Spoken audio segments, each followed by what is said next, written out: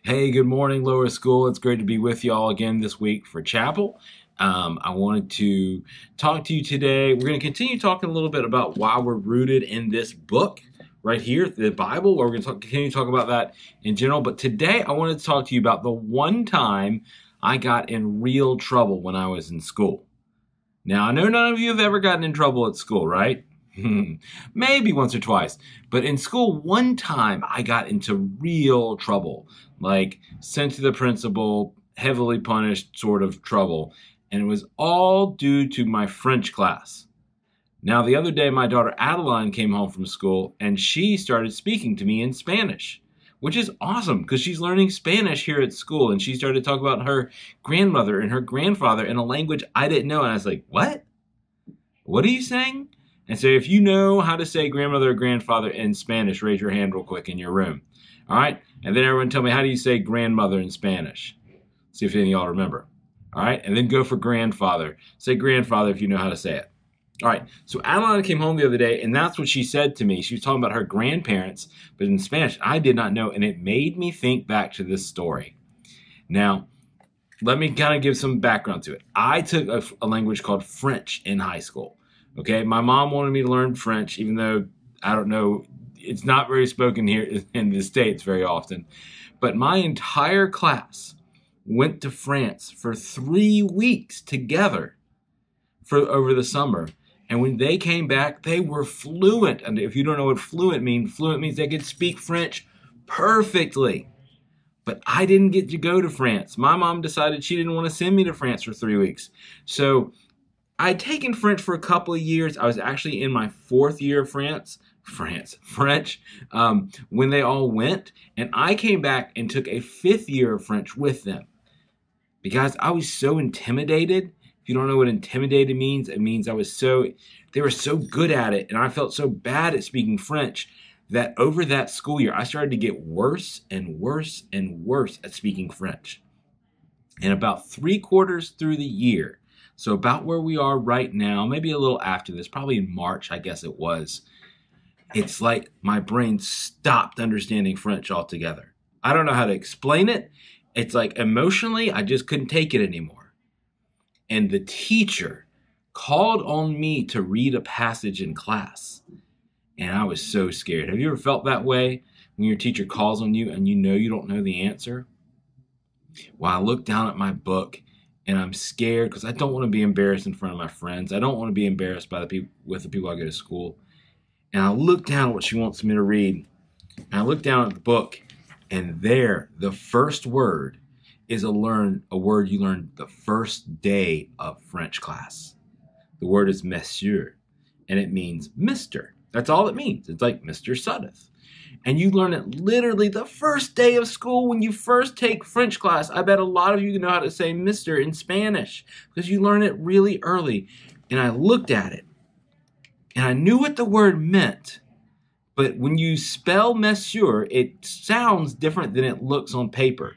On paper, it looks like it says Monsieur.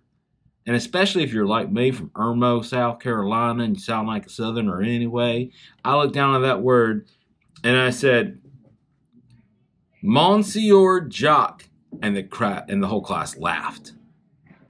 Now, at first I was like, oh man, they're laughing at me. And then I realized they weren't laughing because they thought I was dumb or because I had made a mistake. They thought I was trying to be funny. And the teacher stops and she goes, Monsieur, no, no, no, no, no. En français, c'est incorrect, s'il vous plaît. Which is, no, no, no, sir, say it correctly. And I said, Monseigneur Jock. And she goes, she rolls her eyes and she looks at me. And I'm like, oh, man. And then, but she thinks I'm trying to be funny. And the class is laughing again. And she's losing control of her class.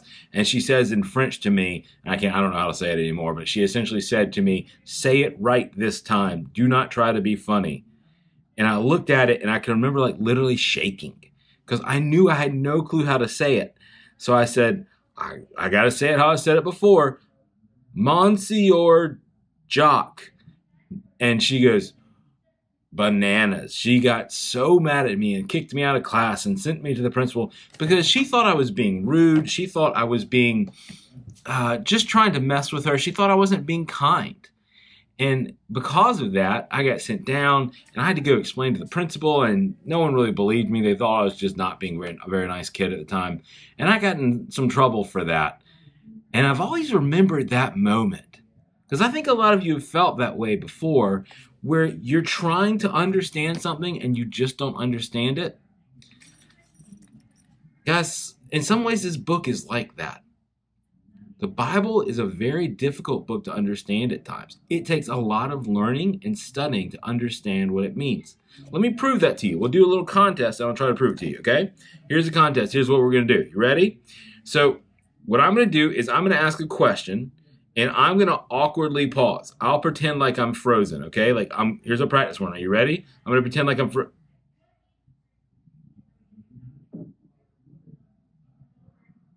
Did that work? Did you think I was frozen? I wasn't. I wasn't frozen at all. I was just messing with you.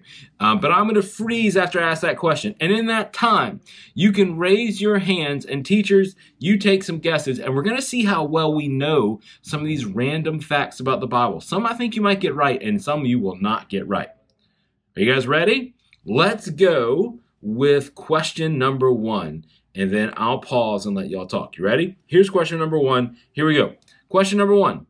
How many different languages was the Bible written in? I'll give you a hint. It's more than one. The Bible was written in more than one language. How many different languages was it written in? All right, on your mark, get set, raise your hands and go, and I'll awkwardly pause.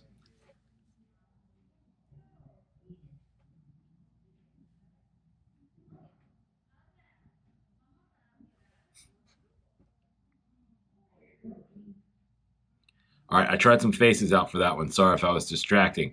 All right, how many languages was the Bible written in? Anyone guess 3? Because that is the correct answer. The Bible, when it was originally written, was actually written in 3 languages: Greek, Hebrew, and a language less used called Aramaic. And so the Bible was written, this book was written in 3 languages, and guess what? None of those languages are really spoken anymore. They're used and can be read and can be understood, but people don't walk around speaking Aramaic, and the type of Greek they speak now, they don't speak anymore. So that's really strange and interesting. All right, second question, okay? The Bible was written by a lot of different people. They wrote different books of it. We're going to start with the easiest, or the tougher one, then we'll go to the easier one. How many different authors are there to books in the Bible? All right, how many different authors are there? So how many different people helped write the Bible? On your mark, get set, go.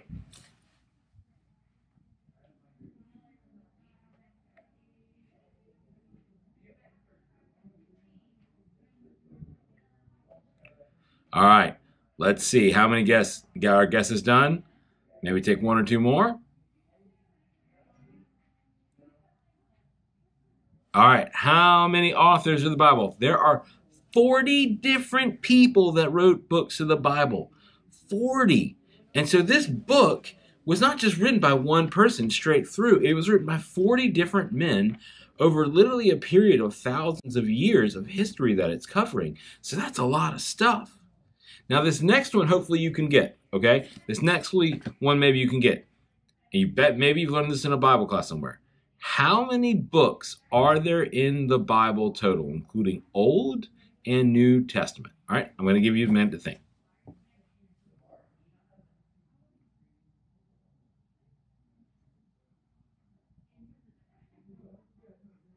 All right, I bet we've already heard the correct answer in a class somewhere. How many total books are in the Bible, Old and New Testament combined? The answer is 66. There are 39 Old Testament and 27 New Testament books. So it's written by 40 people over all these different books. Now, last question, and I don't think you have any chance to get this one right because I definitely did not know this before I looked it up. This is totally random and something you don't need to know in life. I just kind of think it's funny. You ready? Last question. How many words are there in the Bible total?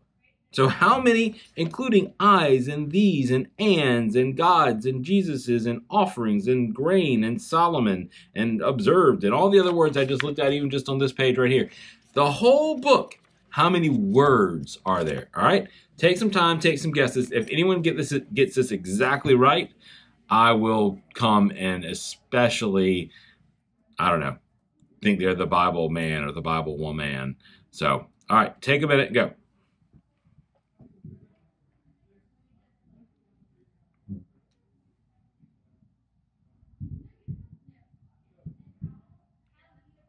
All right, are we ready? Maybe take two more.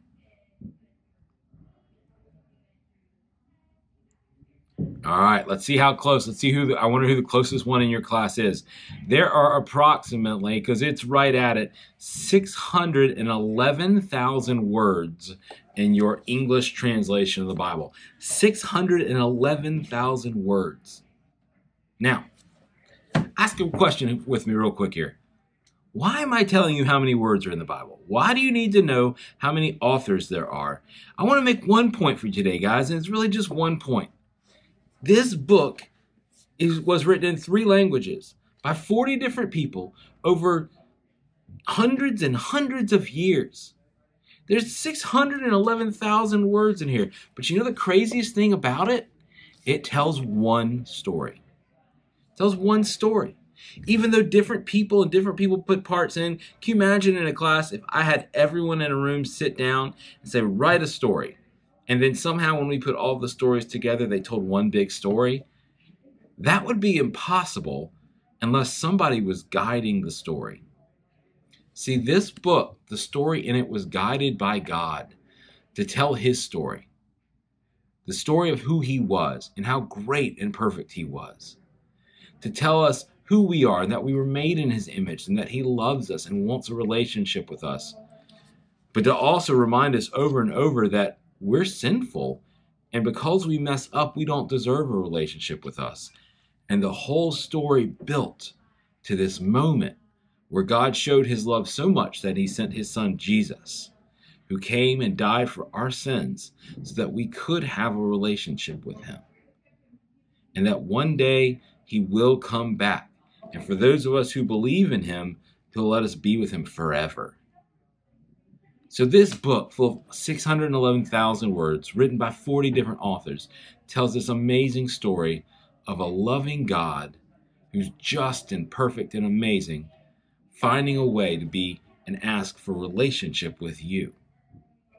So today, as you go to your Bible classes, or as you're home and you pray, or as you have devotions at home as a family, what I want you to remember is this whole book is telling one story, and that's why we read it. That's why we get to know it, and that's why it's so important. Let me pray for us. Dear Jesus, thank you that you love us. Thank you for your story. Thank you that you came and showed yourself to this world and died for our sins.